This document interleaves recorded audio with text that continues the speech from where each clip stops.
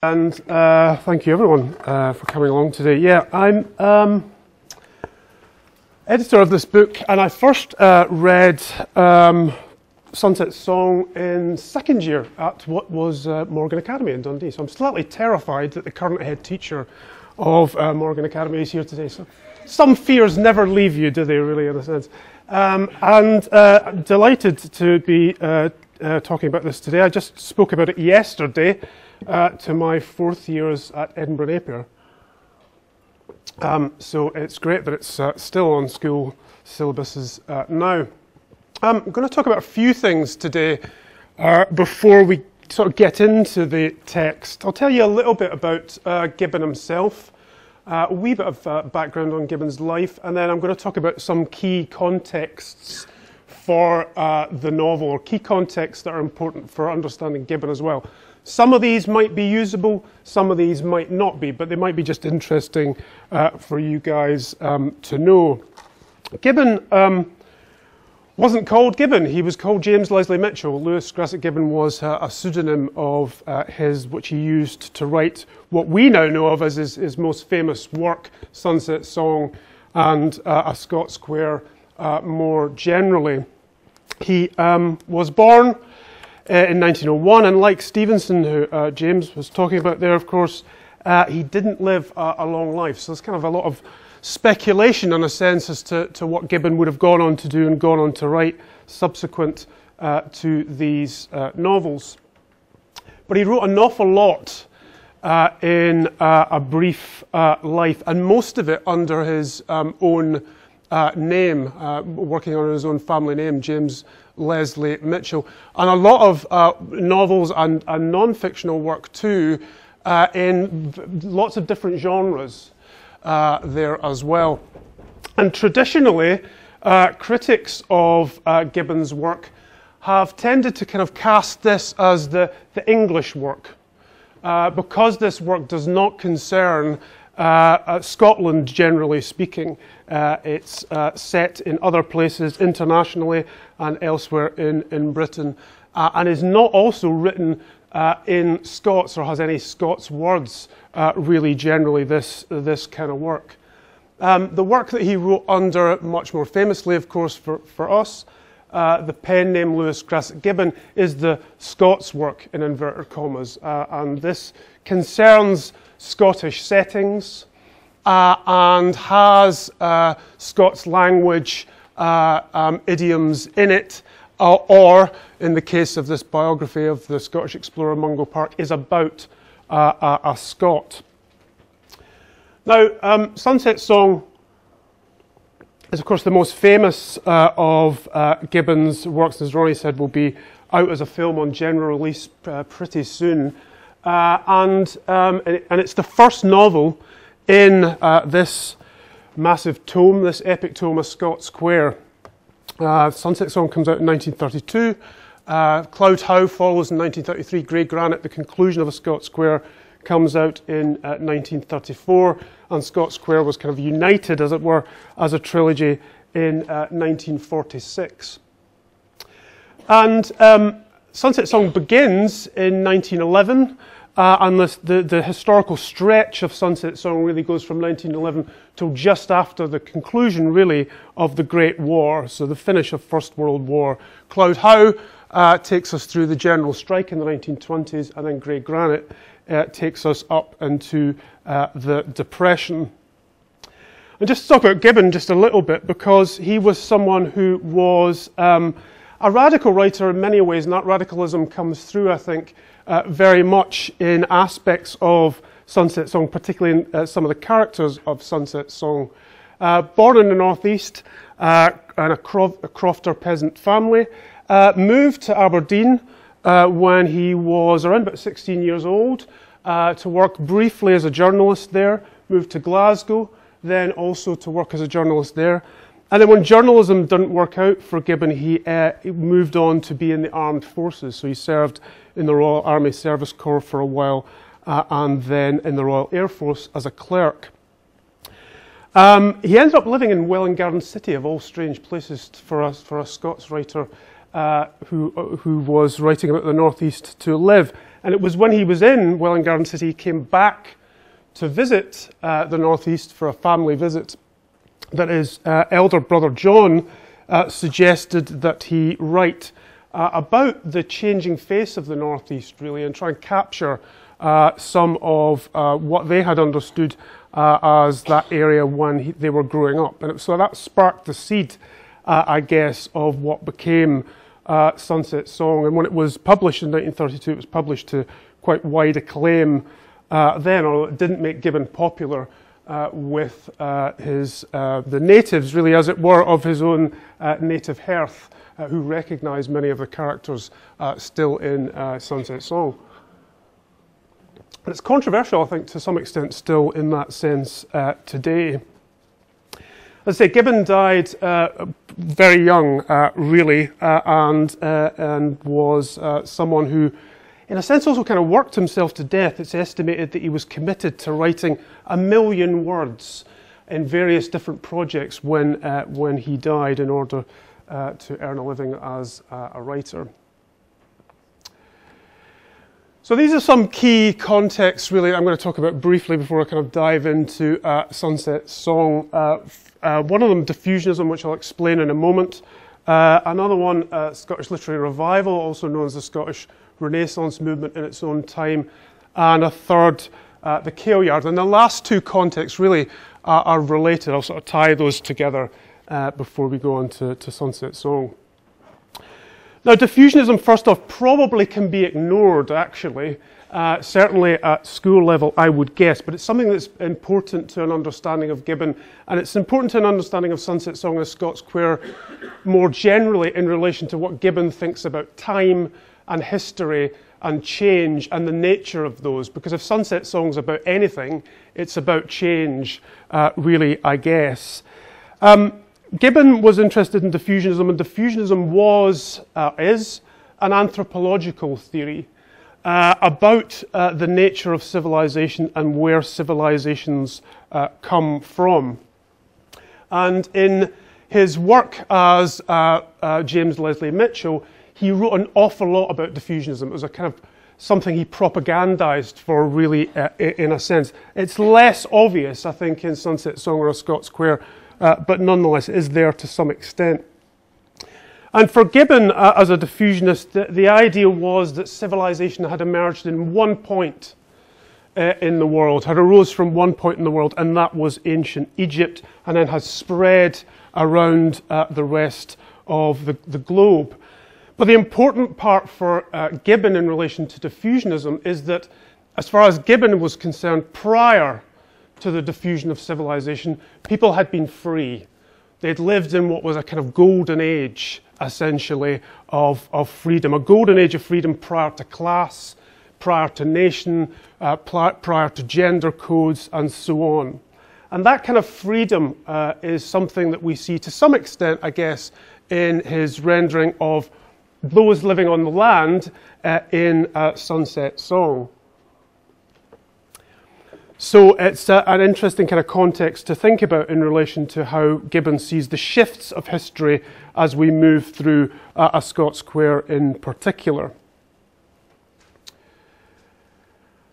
Now, another context for Gibbon was the historical context that he himself existed in during the 1920s, but particularly the 1930s, when he was writing A Scots Quair, and that's the Scottish Renaissance movement. Now, that was a movement, I guess, for cultural and political change, really, in Scotland during the 1920s and 30s, often seemed to be powered by the poet Hugh MacDiarmid, who Gibbon knew and was friends with, and was interested in reclaiming, I guess, a kind of distinctly Scottish voice, but a distinctly Scottish voice with an international concern to it. And Gibbon wrote a book with Hugh MacDiarmid called Scottish Scene, which was published in 1934. And they were given various different tasks to write in that book. Some of it's kind of fictional, poetry and so on. But they also wrote on all 4 Scottish cities. Gibbon wrote on Glasgow and Aberdeen, and McDermott wrote on Dundee, where I'm from, and Edinburgh. And the two of them had not a good word to say about any of the Scottish cities at all. That gives you a sense, perhaps to some extent, of what the Scottish Renaissance was, which was quite a ruralist movement. These writers were from rural places themselves, and they remain tied to the sense that the rural somehow indicated or was part of the real Scotland. But what Gibbon was concerned with in cities, of course, was, in the 1930s, poverty. And what he disliked about the Scottish Literary Renaissance, as far as he was concerned, was the sense that it was a cultural movement for cultural change, and that seemed to mask what he imagined, or what he thought was much more important than that, was how real people lived in real places. And this is what he says in relation to the Scottish Literary Revival in the essay Glasgow. And this is probably a bit of a stab at Hugh McDermott, who of course was a big Scottish nationalist, about nationalism. And he's saying that Glasgow and the conditions in Glasgow at this time give him an excuse to talk about nationalism, about small nations. What a curse to the earth are small nations. Latvia, Lithuania, Poland, Finland, South Salvador, Luxembourg, Manchukuo, the Irish Free State, because the Irish had literally just gained their freedom at this point. There are many more. There is an appalling number of disgusting little stretches of the globe, claimed, occupied, and infected by groupings of babbling little morons, babbling militant on the subjects unendingly of their exclusive cultures, their exclusive languages, their national souls, and their national genius. So the idea of nationalism was something that Gibbon was pretty opposed to, I guess, in many ways from this quote, although methinks perhaps he protests a wee bit too much. And he also says, in opposition to the Scottish Literary Revival, that he's opposed to the focus on culture. Culture is the motif word of the conversation. Ancient Scots culture, future Scots culture, culture ad lib and ad nauseum. And then this is the kind of killer line, as it were. There is nothing in culture or art that is worth the life and elementary happiness of one of those thousands who rot in the Glasgow slums. So a writer with radical concerns, who seems opposed to what he regards as the nationalism of the Scottish literary Renaissance and its concern with Scottish culture. And yet when you read Sunset Song surely gives the lie to what Gibbon is saying there, because this is about recapturing the nature of a changing culture, a culture that's perhaps disappearing, and the words and the songs of that culture as they're disappearing. He seems to be reclaiming that and capturing that in that book. So you can think that in some ways, whilst Gibbon didn't want to be a part of the Scottish Literary Revival, clearly Sunset Song and A Scots Quair more generally are absolutely central to many of the kind of aims, as it were, of what that revival was about.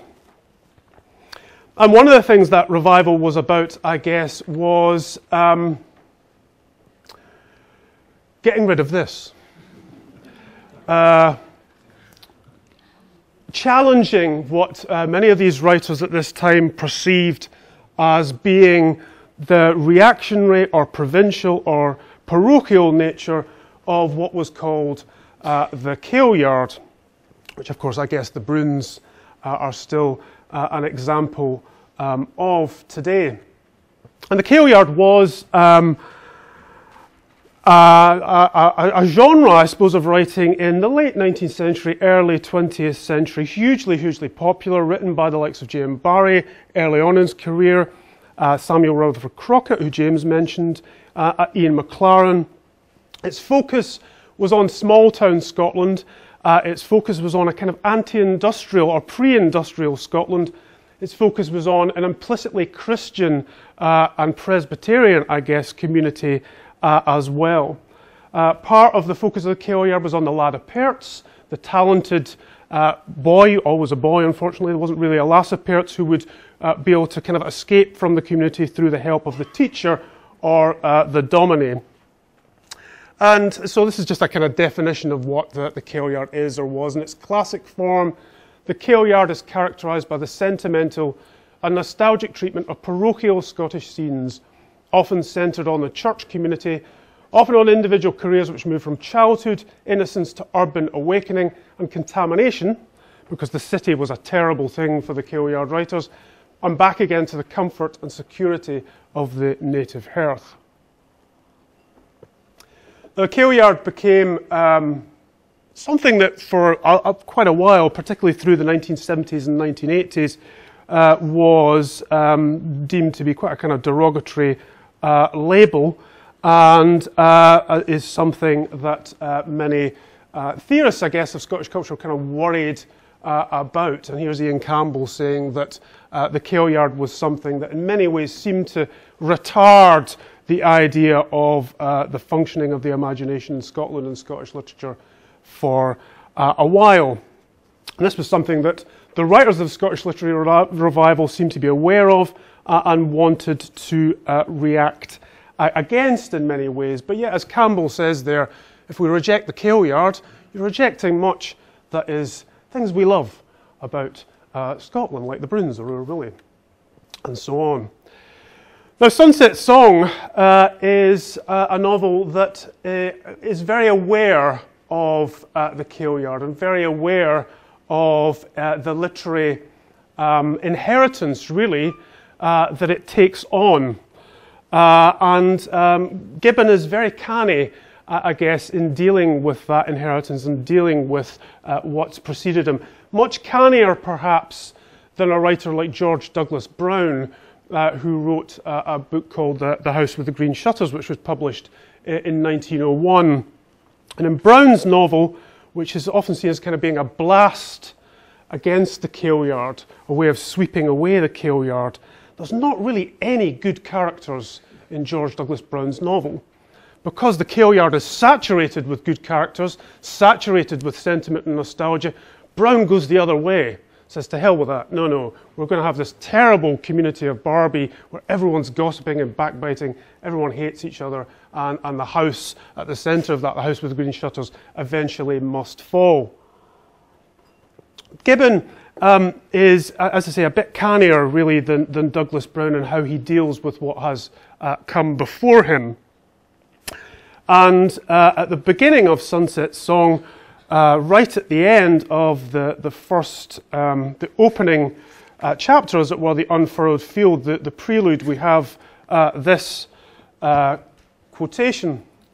So that was Kinrady, of course, the village at the centre of Sunset Song, that bleak winter of 1911, and the new minister, him they chose early next year. He was to say it was the Scots countryside itself, fathered between a Kailyard and a bonny briar bush in the lee of a house with green shutters. And what he meant by that, you could guess it yourself if you'd a mind for puzzles and dirt. There wasn't a house with green shutters in the whole of Kinrady. So this is the minister talking to his congregation, the minister who doesn't really want to be in Kinrady, and he eventually gets out to a much better parish, as it were. He goes off to America, in fact. But he's read his stuff, and he knows that he's, as it were, trapped in Kinrady between a Kailyard and a bonny briar bush, which is a reference to a collection of stories by Ian McLaren, and then the reference to George Douglas Brown's The House with the Green Shutters. And as I say, Sunset Song is a novel that's very aware of a kind of Kailyard inheritance. But rather than exploding the Kailyard, as George Douglas Brown does or attempts to do, Sunset Song kind of subtly subverts the Kailyard in many ways. And in some ways, Sunset Song, I think, is similar, kind of shares a resonance with Laurie Lee's great novel Cider with Rosie, which was published at the end of the 1950s. Because they're both books about change, and they're both books about the loss of a particular way of life and community around about the time of the First World War. Like Cider with Rosie, Sunset Song also sees the growth of the main character and the main character's sexual awakening. And like Lee's book, Sunset Song has a focus on the land and the land's importance to that character. And they both do have, I think we've got to admit about Sunset Song, Kale-Yard resonances. Side of the Rosie definitely has Kale-Yard resonances. It was on BBC on Sunday night. That's the Kale-Yard slot on the BBC. If there's a Kale-Yard slot, when I was growing up, it was Songs of Praise, Antiques Roadshow, and Last of the Summer Wine. It doesn't really get more, showing my age there, it doesn't really get more Kale-Yard than that. But again, a bit like Gibbon, Lee is aware of what he's doing with that and adds a kind of more sophisticated resonance to it. And like Gibbon, Lee was a radical. Lee went to fight against Franco in the Spanish Civil War. Lee's 1959 fictive memoir of his boyhood in a Cotswold village shows perhaps even a greater nostalgia than that of Sunset Song for a world where the horse was king and the death of which spells the end of 1,000 years' life. And for Lee's narrator, the task is to reconnect readers to the beliefs of generations who had been in the valley since the Stone Age and from which, in this emergent modern age of the machine, continuous contact has at last been broken, the deeper caves sealed off forever. So as I say, both these novels do have a kind of Kale-Yardy resonance, the closed community, nostalgia for the past, a rural setting, regional peculiarities, and a huge popular appeal, I think, as well. But unlike the Kale-Yard, Sunset Song offers, as I say, a subversion and a criticism of many things, but primarily, or one thing certainly, of Christianity, and especially Calvinism. And Chris Guthrie, the main character, who I've been in love with since I was 12, I revealed that to my students yesterday, and they said, "You're weird." That was the response. That's true, I am weird, but nonetheless, not because I'm not. Chris does not go off to the city to pursue a university education like the Kale-Yard lad imparts. Instead, she chooses the land, or the land claims and chooses her. Now, there might be problems with that, clearly, especially given that this is a female character who the male author is planting, as it were, back in the land that she has come from, that she does not achieve the escape of, say, Martha Ironside in Nan Shepherd's The Quarry Wood, which was published prior to Gibbon's Sunset Song. But nonetheless. And Chris is a character that, like her author, I talked about the books that Gibbon had published under his own name, James Leslie Mitchell, often considered the English novels, and that he had published under his pseudonym, often considered the Scottish novels. Chris, like her author, is a character who is split between the English Chris and the Scots Chris. And this split comes over particularly in this quotation early on in Sunset Song, which marks out this idea of the two Chris's. So that was Chris and her reading and schooling. Two Chris's there were that fought for her heart and tormented her. You hated the land and the coarse speak of the folk, and learning was brave and fine one day. And the next you'd waken with the peewits crying across the hills, deep and deep, crying in the heart of you. And the smell of the earth in your face, almost you'd cry for that, the beauty of it and the sweetness of the Scottish land and skies. You saw their faces in firelight, fathers and mothers and the neighbours, before the lamps lit up, tired and kind, faces dear and close to you. You wanted the words they'd known and used, forgotten in the far-off youngness of their lives, Scots words, to tell to your heart how they wrung it and held it, the toil of their days and unendingly their fight. And the next minute that passed from you. You were English, back to the English words so sharp and clean and true, for a while, till they slid so smooth from your throat you knew they could never say anything that was worth the saying at all. If that doesn't bring a tear to your eye, you're made of stone, I think, frankly. And when Chris talks about the English Chris and the Scots Chris, she's not really talking about nationality as such. In a way, she's talking about class and the socialization of class. And Sunset Song is a brilliant kind of examination of class in that sense and how it relates to language. James talked brilliantly about Stevenson and language. Well, Gibbon, I think, also has a very subtle ways of doing this. And social climbing in Sunset Song is poked fun at and punctured by the fact that many of the characters who think they're perhaps better than they are try to talk English, proper English, and tend to make a hash of it, really, in that sense. So Scots becomes a kind of marker of something somewhat more authentic, I guess. And the Sunset Song of the title, a very kind of evocative title to this novel, alludes to the passing of a culture, really, a passing of the peasant crofter way of life, which is being killed off by mechanisation and is being killed off and is ultimately killed off, I suppose, by the changes wrought by the Great War, not least by the death of the men fighting in France, for whom there's a kind of valedictory at the end of Sunset Song, but also by the death of the land as tenable farming land, because the woods are chopped down for timber profit, which Chase Strachan, one of the heroes of Sunset Song, realizes when he comes home on leave that the fact that the woods have been decimated is the end of them as farmers on this land. So this is also the kind of sunset of a particular local culture. It's maybe the sunset of local cultures per se, in some ways, that Gibbon has captured, and the words they use and the songs they sing. And there's a discussion of this, particularly revolving around language, at Chris's wedding, when she marries the dour Highland brute, Ewan Tavendale.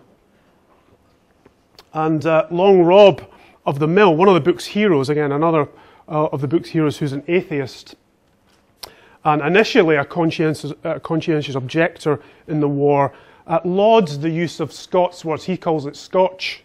And while another character, Gordon, says that if folk are to get on in the world, they must use English. So progress and commercialism are demanding a kind of standardization of language, but nonetheless, Gibbon, of course, in Sunset Song, is capturing many of those Scots words that are being lost.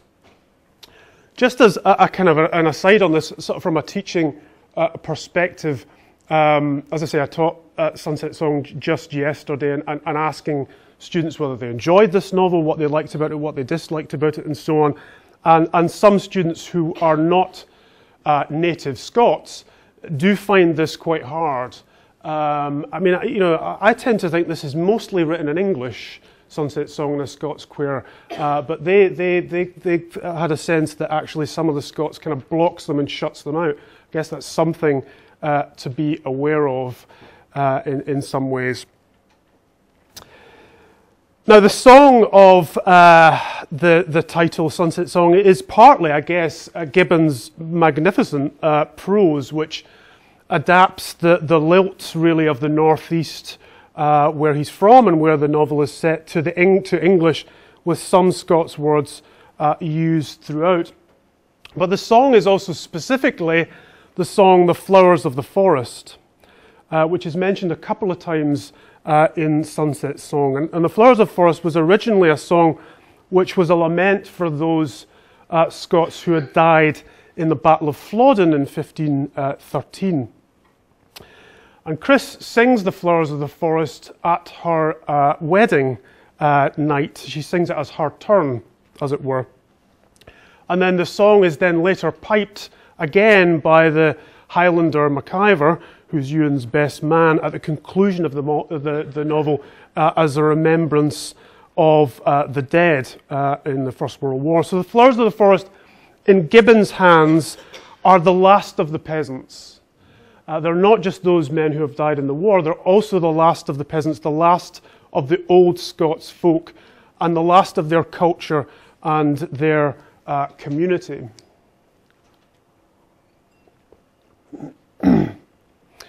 Now, song in Sunset Song is contrasted with speak. Gibbon uses this word quite a lot. It was The Speak of the Place, The Speak of the Mearns, the title of an incomplete, unpublished in his own time, Gibbon's last novel before he died. And the speak is gossip, which both kind of divides and binds the community of Kinrady. And again, in that sense, he's learnt something from George Douglas Brown's The House with the Green Shutters. This is a narrative Sunset Song in which voice is important and which the narrative relates both to the speak and the voice of the folk. So there is an idea that there is such a thing as a kind of folk culture, which in many ways the narrative is narrating. And often in Sunset Song, there isn't really a kind of third-person narrator, as it were, looking down on the community and telling us what's going on and pulling the strings of the characters. And you can see that even in this passage that I've got up here in relation to the two Chris's. I mean, the first sentence starts off, so that was Chris in her reading and schooling, two Chris's there were that fought for her heart and tormented her. Sort of traditional third-person narrative there. Then we move straight into this, you hated the land, and the chorus speak of the folk. So the question is, who's you? And who's speaking when we have that you? Is that Chris speaking for herself? Is that a narrator talking about Chris? And how does that relate Chris to the reader? It's almost as if Chris becomes the reader, and it's almost as if, in some senses, the reader is planted in the community of Kinrady through that you, and it's almost as if we become part of the community, or even that could be someone else in the community. It doesn't necessarily have to be Chris. So this you is quite a kind of communitarian way of narrating the community. So the second person, both singular and plural in that you, is important in how Gibbon deals with the folk voice that he is trying to narrate and trying to capture, both in its good sides and in its bad sides, I guess, the gossip, the speak of the folk.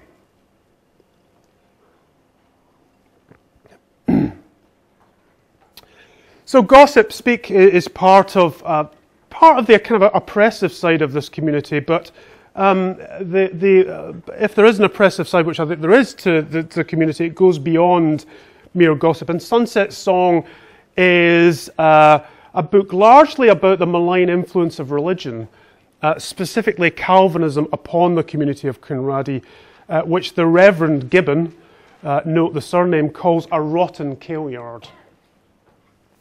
And John Guthrie, Chris's father, looks at her lustily like a caged beast. He paces outside her bedroom during the harvest madness. He bids her sleep with him as they had done in Old Testament times. Chris's mother, Jean, kills herself rather than face yet another pregnancy forced upon her by Guthrie's religious beliefs. And our children, Dodd and Alec, are taunted at school. Daphne, whose mother was a Daphne. Not very PC, is it, the use of the word Daphne, I guess. But the Daphnes are actually key to understanding some of what's going on in this community. There are two village Daphnes specifically. There's a lot of madness in Sunset Song. Lord Kinrady goes mad. Old Putty, the blacksmith, eventually goes mad. But there are two Daphnes in Sunset Song, Andy and Tony, and they're key to understanding the madness which overtakes the community in the grip of a kind of Calvinist religious repression. Andy, who appears to be genuinely mentally disturbed, runs amok one day through Kinrady molesting girls. Whereas Tony, who is described as having once been a scholar and written books and learned till his brain fair softened and right off his head he'd gone, so there's a lesson for all of you, is more insightful as to the nature of his own and the community's malady, calling the local minister only a half-witted cleric.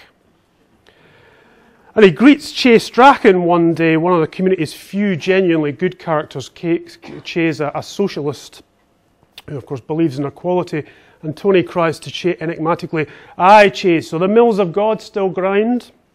Which completely throws Che.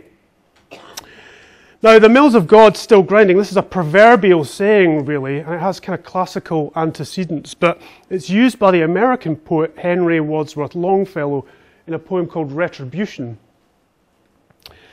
And the retribution, really, that Conrady's suffering of a world gone mad in war is what tears Conrady apart and kills a generation of peasant farmers. And it's suffered by the community through being ministered to by a hypocritical religion that renders learning futile, mere dirt, is often what many of the characters in Sunset Song called learning, and that renders love shameful as well. But Andy and Tony are kind of holy fools, really, and it's significant that Andy bears the name shortened of Scotland's patron saint, Andrew. And he's kind of the perverted sex instinct, really, of a country inhibited by Calvinist doctrine. Whereas Tony is a kind of mystic, really, St. Anthony. And he represents a kind of repressed spiritual intelligence, really, of a community that's somewhat lost its way in the material temptations of the modern world on its road to war. Now, the one constant in Sunset Song and in A Scots Quair in general is the idea of change. Whilst many of the male characters, and this is perhaps another topic for discussion, I guess, while many of the male characters hold on to certain ideologies. Che is a socialist, Long Rob an atheist, John Guthrie's a liberal. Chris, throughout Sunset Song and throughout the Quair as a whole, is less keen to kind of pin herself to any particular ideology, any particular belief. And the thing that is her constant, really, is the idea of the land. And when she thinks about leaving to go to university in Aberdeen and become a school teacher and so on, she has a kind of epiphany, I suppose, that this is something that she can't do, that she must stay with the land. And again, this is another kind of set piece quotation rendering that epiphany real to her. So this is Chris thinking, I guess, that nothing endures. And then a queer thought came to her there in the Druitt fields, that nothing endured at all, nothing but the land she passed across, tossed and turned and perpetually changed below the hands of the crofter folk, since the oldest of them had set the standing stones by the Loch of Blaweary, and climbed there on their holy days, and saw their terraced crops ride brave in the wind and sun. Sea and sky and the folk who wrote and fought and were learned, teaching and saying and praying, they lasted but as a breath, amidst of fog in the hills. But the land was forever. You were close to it, and it to you. Not at a bleak remove it held you and hurted you. And she had thought to leave it all. So Chris is connected to the rhythms and seasons of the land, with each of the chapters named after an aspect of the farming of the land, which also relates to her personal development and her awakening, ploughing, drilling, seed time, harvest. Something we could read again in a kind of sexist light, the land as female, even Scotland as female. And also she is connected through time to previous, often pre-Christian selves. Again, it's very significant that Chris, at times of contemplation, will go up to the standing stones, pagan standing stones, in order to think back on what has happened to her and in order to be able to face the future. Thanks very much. If you've got any questions, feel free to...